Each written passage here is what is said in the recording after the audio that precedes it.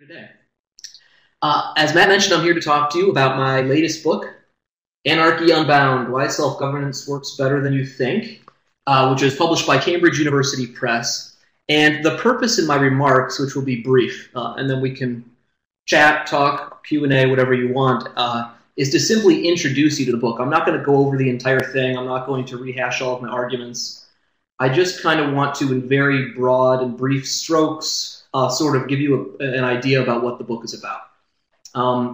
At its most fundamental level, it's the culmination of, oh gosh, maybe 10 or 15 years now worth of thinking about anarchy and self-governance, more specifically on my part. That was what my doctoral dissertation was on, and a good deal of my academic research and an even greater deal of my time more generally has been spent thinking about issues surrounding self-governance and anarchy.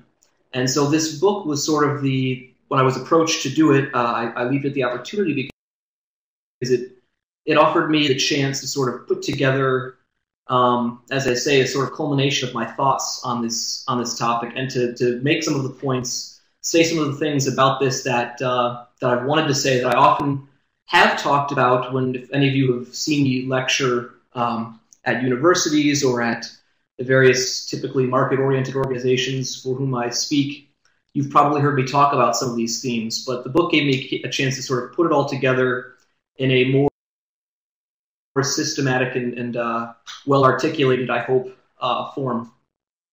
So the basic idea, the upshot, the purpose of the book is to use economics to analyze what I'm calling the robustness of self-governing arrangements, private institutions of social order, to various situations that, according to conventional academic wisdom anyway, self-governance should break down, situations in which self-governance should break down according to the conventional wisdom. And the book is sort of broken into four major sections, the first three of which address one major situation or problem case, hard case for anarchy, where self-governance is said not to function effectively, in which I use theory and empirical evidence to try and address that claim, to evaluate it.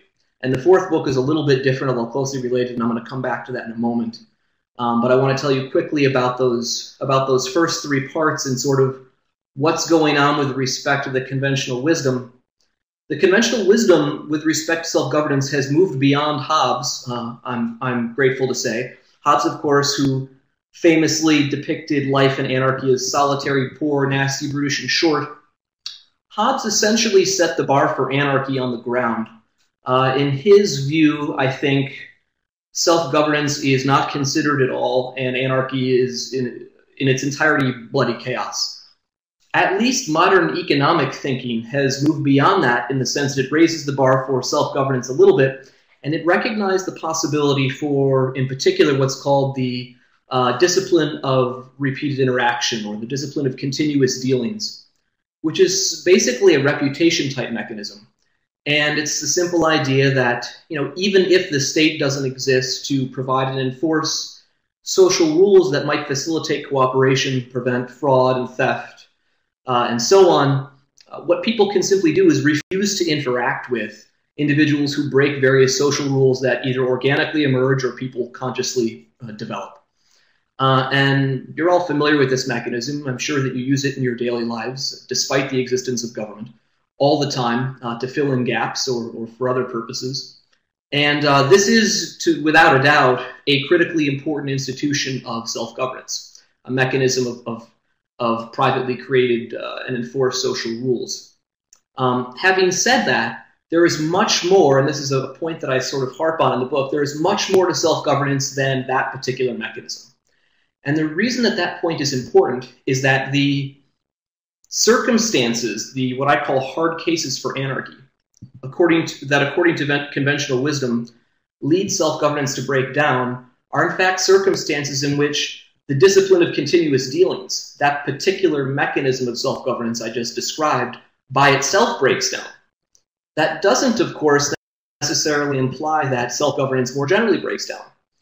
But to get to that point, we have to first recognize that indeed there are self-governing mechanisms and institutions besides the discipline of continuous dealings.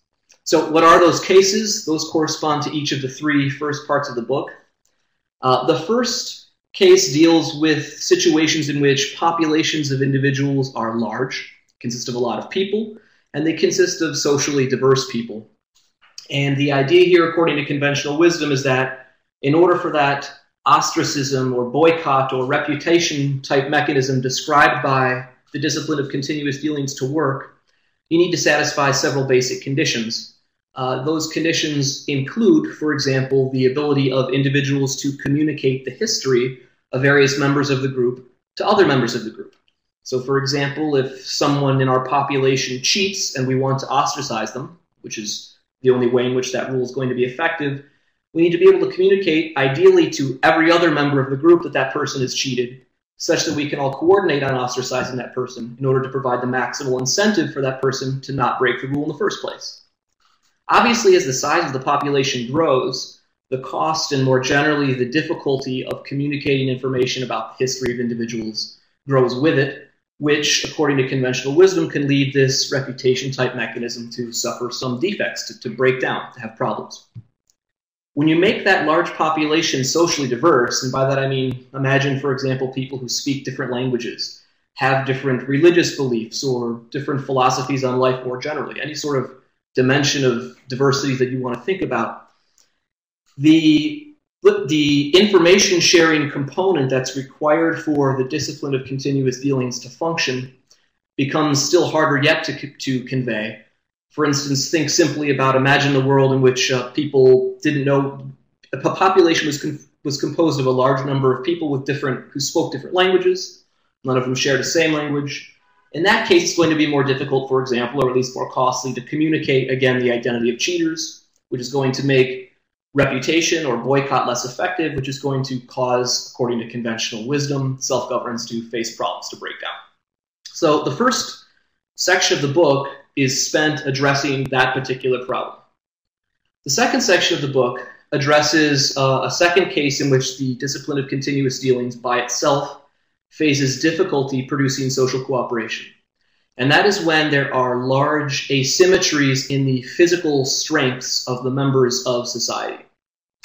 So, for example, if you steal something from my store, and I declare that I'm never going to trade with you again, and I'm furthermore going to spread information about the fact that you are a cheater, you're a shoplifter, to other purveyors of whatever it is that I sell, your ability to engage in trades, and thus the punishment that you face, a la the discipline of continuous dealings, is going to be hopefully severe enough to prevent you from doing so.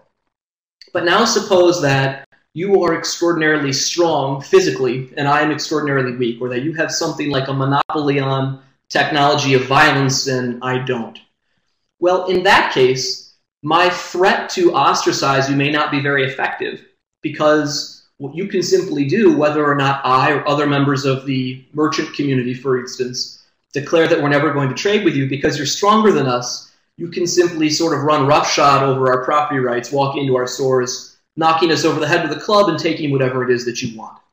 That's a very crude way of putting it, but that hopefully gives you some intuition about why it is that the discipline of continuous dealings, according to conventional wisdom, can break down when there are these physical strength disparities that lead to the potential for violence. A different way of putting this is that reputation or ostracism type mechanisms can be quite successful in certain circumstances, again, at preventing peaceful theft, but they are not particularly robust to their ability to solve problems of what we might call violent theft, those which involve the threat of physical force, along the lines of what I described a second ago.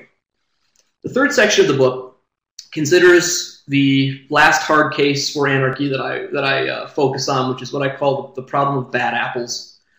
And there, the difficulty is, what do we do? How is it that the discipline of continuous dealings, according to conventional wisdom, how can that mechanism support cooperation when, for example, we've got people in society who, because, for instance, they have very high discount rates, they're very impatient, tend to, as a way of life, or habitually engage in antisocial conduct.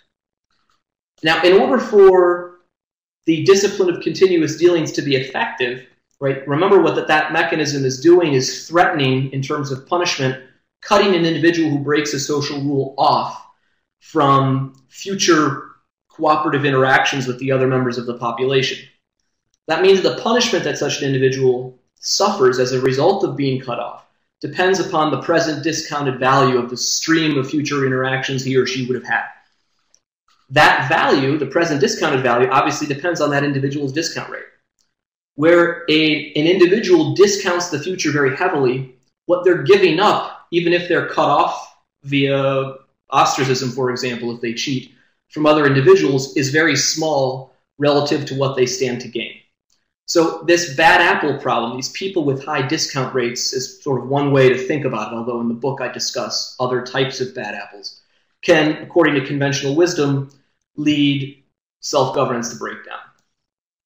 Without going into what my theoretical and empirical responses are in each of these different cases, I want to simply point out that, in a nutshell, what the conventional wisdom with respect to self-governance is saying is that in situations X, Y, and Z, it's more difficult, it's very hard, let's say, for individuals to develop self-governing solutions or to use self-governance, by which they mean the discipline of continuous dealings again, in order to produce social cooperation. And I think that that part is right. What the conventional wisdom misses, which is sort of underlying my responses in each part of the book to the conventional wisdom arguments, what it misses is that while it's true that it's more difficult, it's also true that in each of those cases, the cost to individuals of failing to develop private solutions to those problem situations are enormous. They're higher than they are ordinarily. And in a way, you could sort of think about what I'm doing is simply using the law of demand, right? The idea in this case where the cost is higher of failing to solve the problems, people are going to engage in less failing to solve those problems, which is the same way of saying they're going to be more likely to solve those problems. That's the sort of very simple underlying logic that's sort of guiding what's happening in the empirics that I discuss, or that I adduce to sort of address these issues, and in the somewhat more sophisticated and elaborate particulars of the theory in each particular case. It's that simple recognition that, yes, these are hard cases, but precisely because they're hard cases, failing to solve them for the individuals who are actually involved involves much higher costs, which, ceteris paribus, means those individuals are more likely to develop solutions to those problems, not less likely. Okay, the fourth part of the book, which is the last thing I want to say about this in terms of introducing the book to you, the fourth part of the book addresses what is a very common, if you debate anarchy with your friends or foes or anyone in between, I'm sure you've encountered this claim.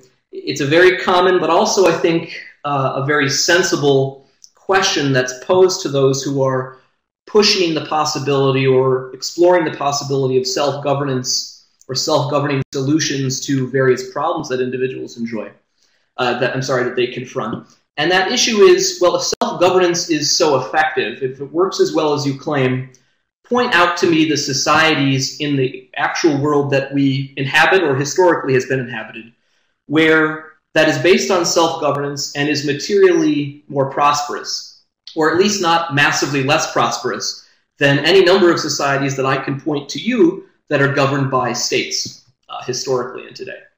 And it's the sort of the wealthy anarchic society is a kind of unicorn of anarchism, if you want to think about it that way. And that's what the fourth part of the book discusses. And my basic argument there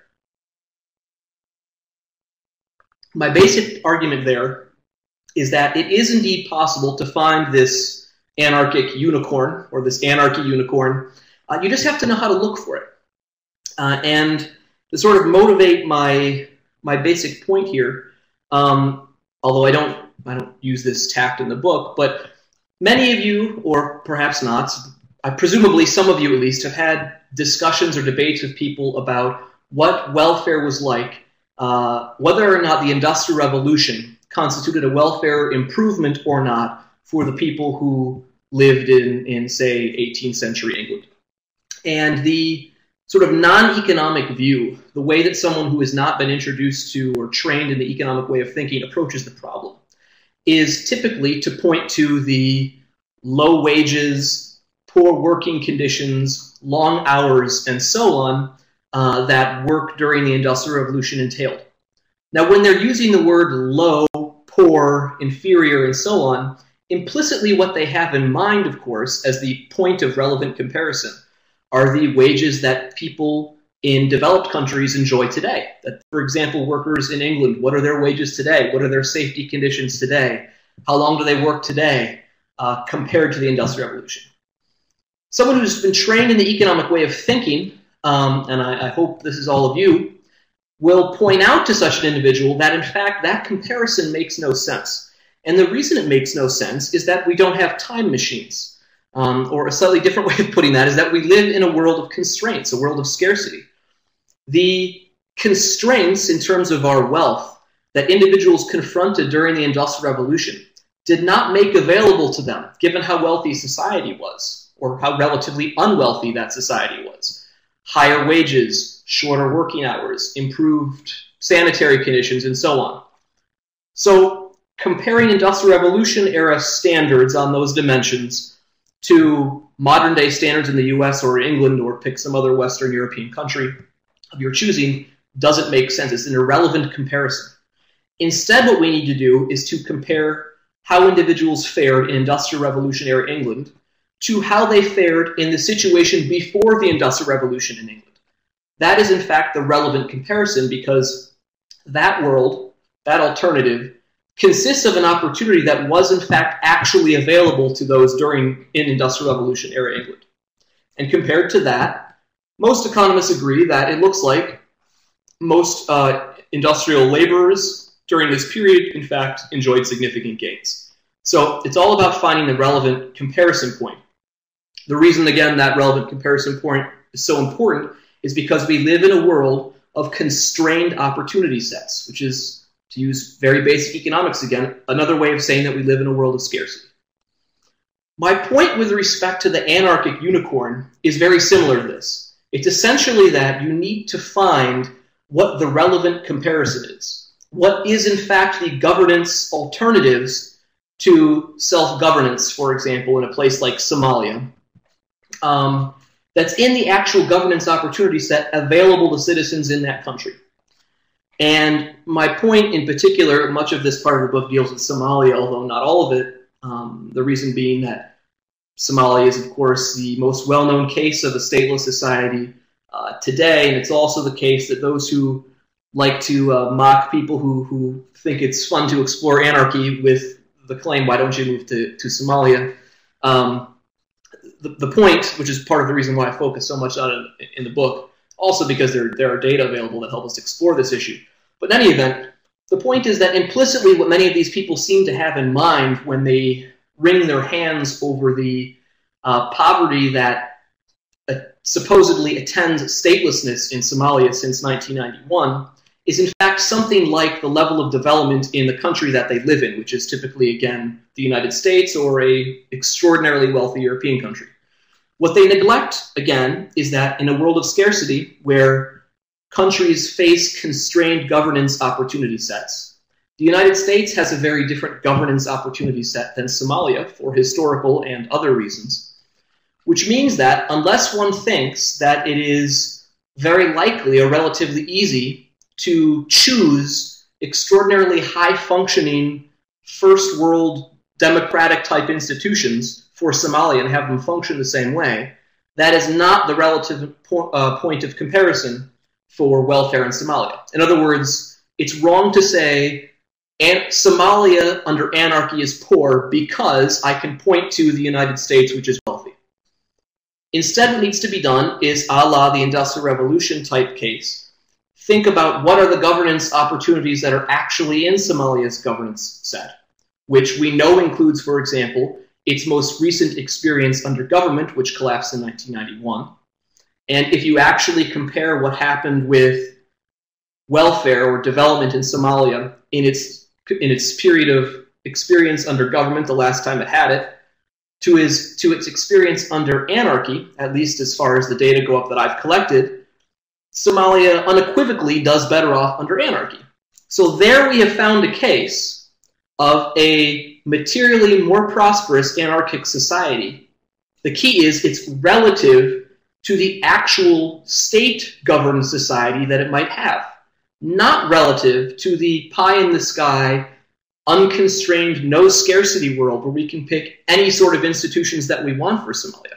There, if you use that, then I agree. We can't find a wealthy anarchic society. But the point is, wealthy should be relative to what the alternatives are in its opportunity set in terms of what level of wealth those would generate. And there, the data seems to bear out, or at least is highly suggestive of having found an anarchic unicorn in Somalia. And moreover, as the fourth part of my book discusses, with a decent probability, this applies to other least developed countries as well, many of them in sub-Saharan Africa. Okay, with that, I've already spoken far too long. I will stop, and hopefully that gives you a sense of kind of where I'm coming from, what the book is about. Hopefully it makes you interested enough to want to read it in its entirety, and I'll turn it over to you. I have no idea how this operates, by the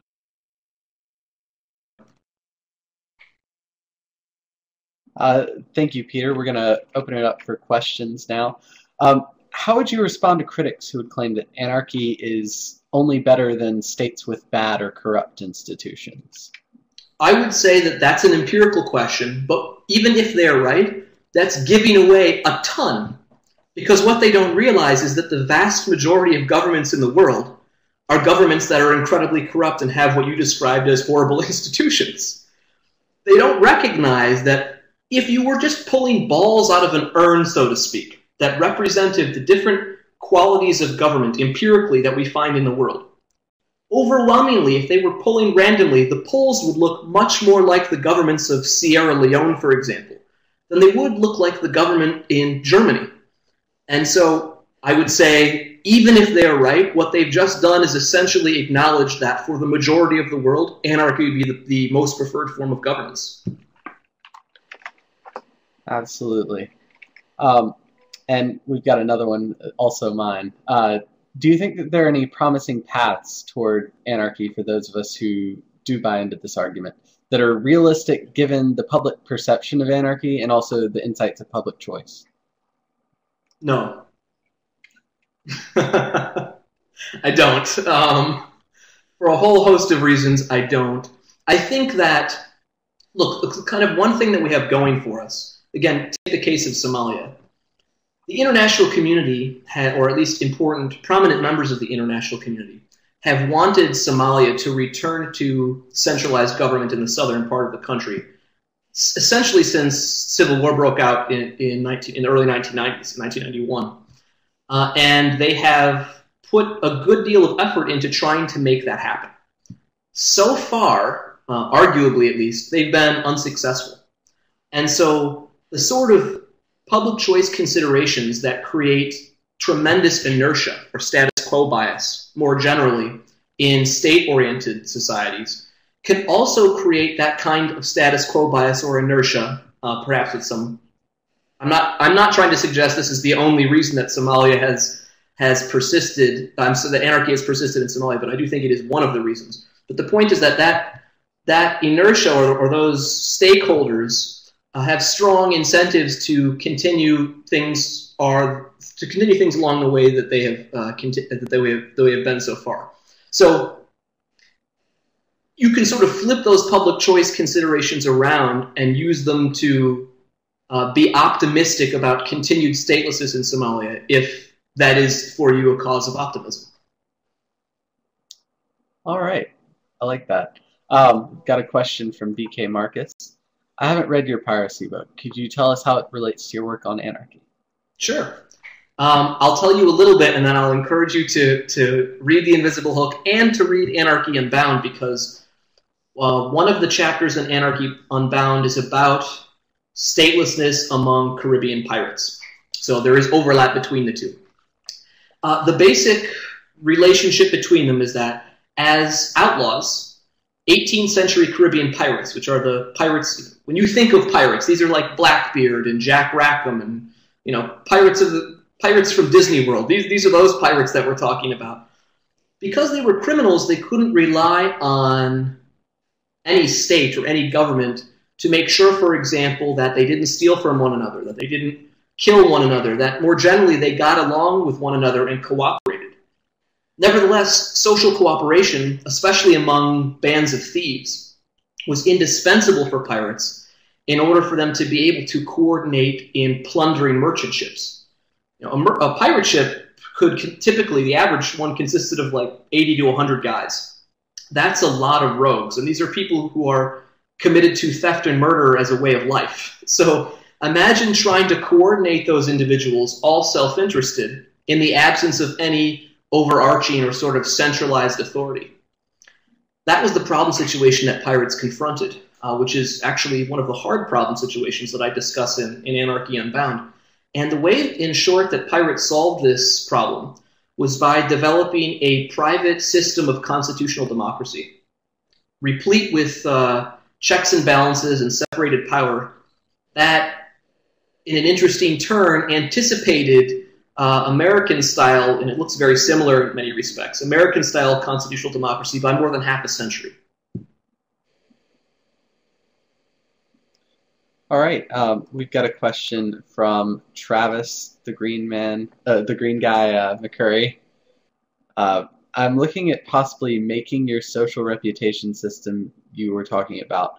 What would be the most important aspects of it, and can it exist now even under a state? And if so, how would it work different than under pure anarchy?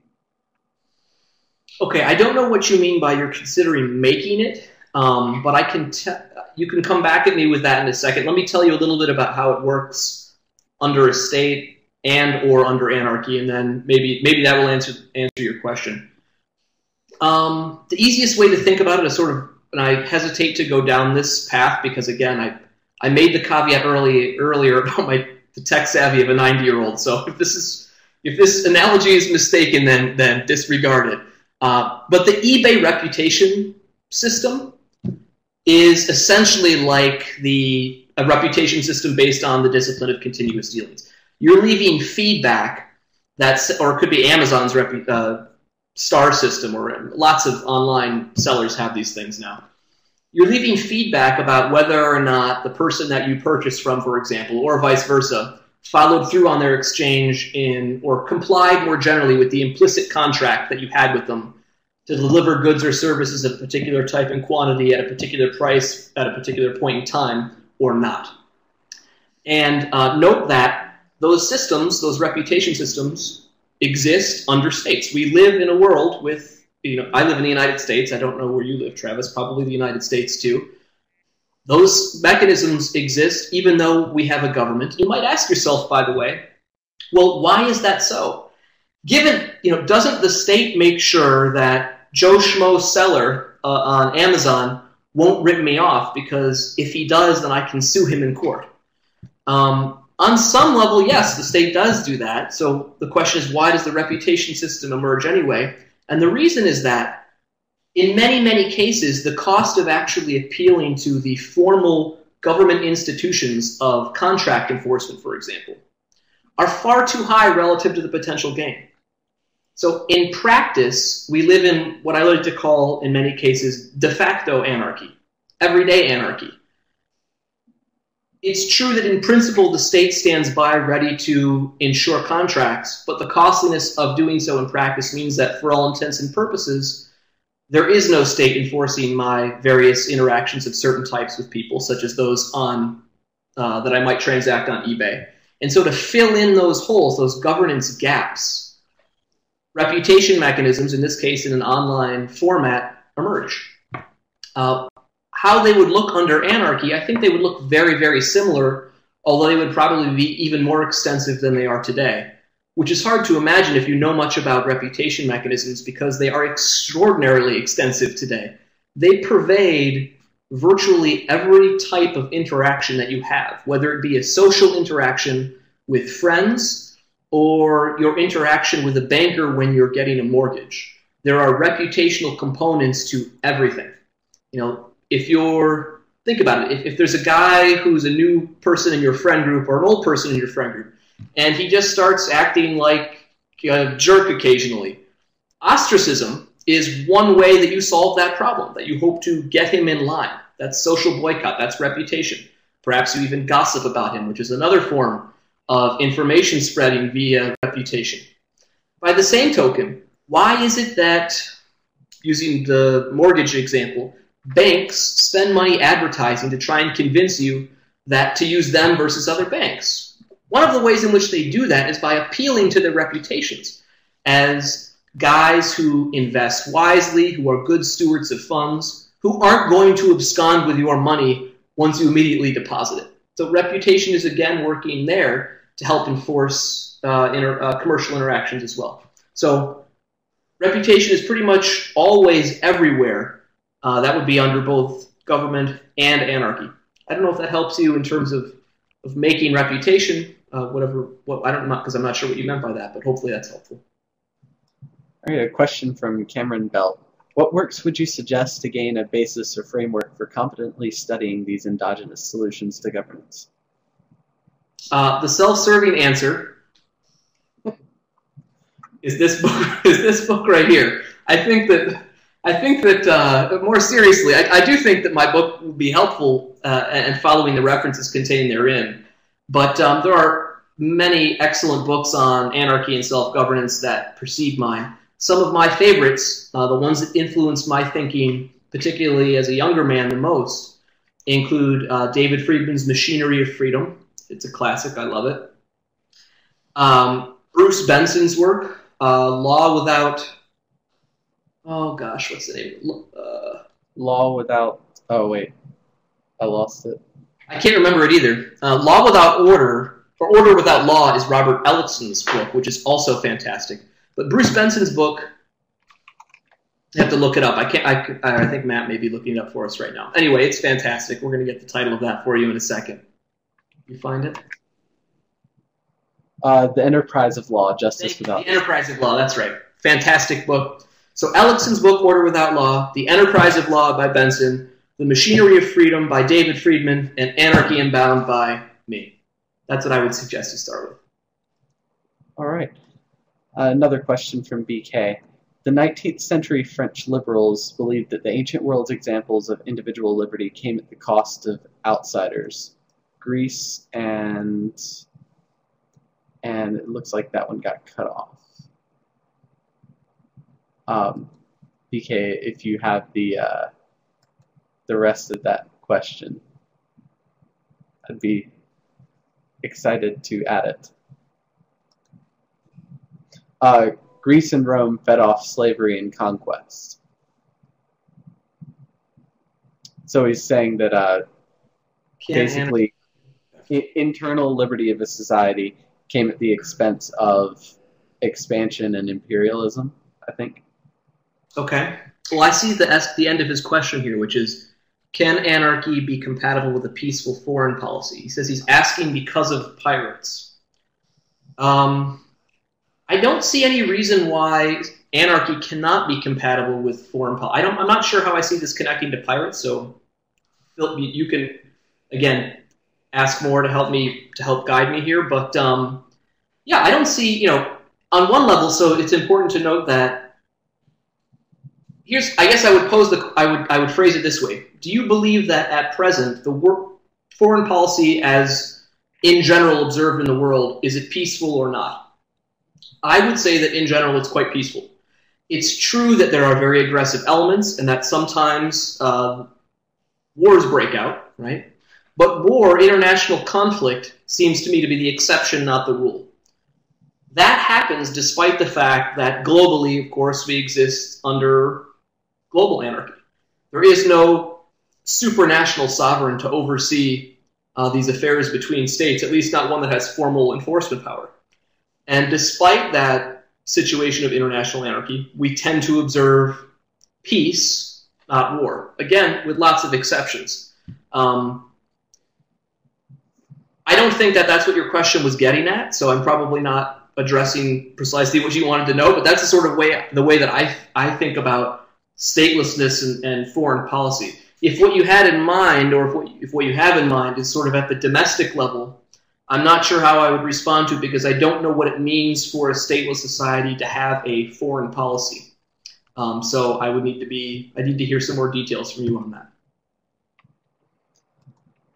All right. I think that's it for us at the moment for the questions. Gonna do a last call while I say thank you to Professor Leeson for being with us today. I've just posted the Amazon link to his book in the chat. Definitely check that out. I'm really excited about picking it up. Everybody take care, and thanks for being with us today. Our next session is going to be Sunday night with Jeffrey Tucker as part of his Liberty Classics series. He's going over Resist Not Evil by Clarence Darrow. So definitely join us. Hope to see you there. Thanks, everyone, and have a great day. Thanks, guys.